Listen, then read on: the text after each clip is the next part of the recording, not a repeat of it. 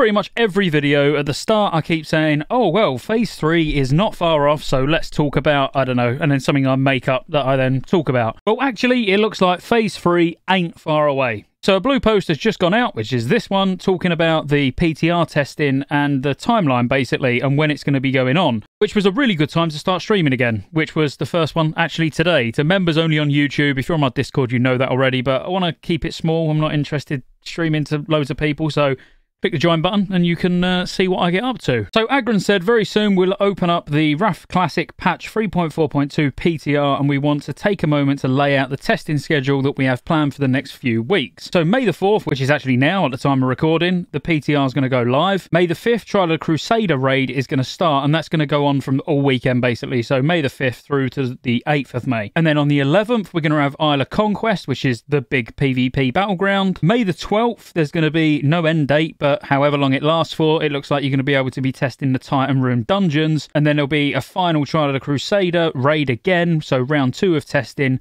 May the 19th to the 22nd. So it's looking extremely likely that phase 3 will be probably early June, so some testing for a couple of weeks by the looks of it, and then obviously any bug fixes ironed out and stuff like that. But going to start raiding some TOC on the PTR. It's going to be cool. And then they've said we hope to have the PTR up and playable sometime in the early afternoon tomorrow, so May the 4th, and we'll post a full list of update notes with specific areas of focus for this week's testing as soon as the PTR goes live. We plan to post weekly updates to these notes as more content comes online. The test and the testing focus changes on a week-to-week basis. So that's interesting because there's going to be no raid available, but the PTR is going to be up for testing. So what we're going to be testing, I mean, Trial of the Champions not been mentioned here at all, so it could be that, and we know there's some questions that surround that. But either way, as I say, I'm going to be streaming all of this PTR. Before we leave you, we want to acknowledge that in previous PTR releases, we expressed that we had hoped to be able to publish testing schedules, particularly raid testing schedules, as far ahead of time as possible. Unfortunately, we had to make a last-minute change to the testing schedule for 3.4.2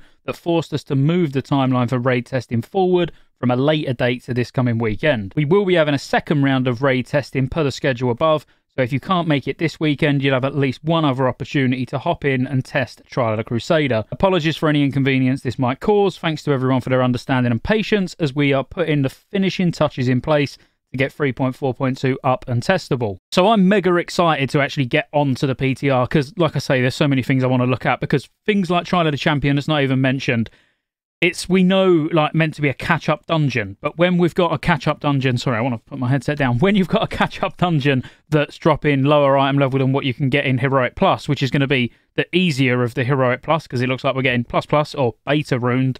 So, I don't know, are they going to look at that? Are they going to increase the item level? There's a lot of things where I'm a bit worried about phase 3, because it's already going to be one of the more boring phases, just because TOC's not very big. We're not going to be able to do it 4 times a week, which I know many of you don't want to do anyway. You're only going to be able to do it twice, but when there's only 5 bosses, the second you get it on farm, it's like a 30-minute raid.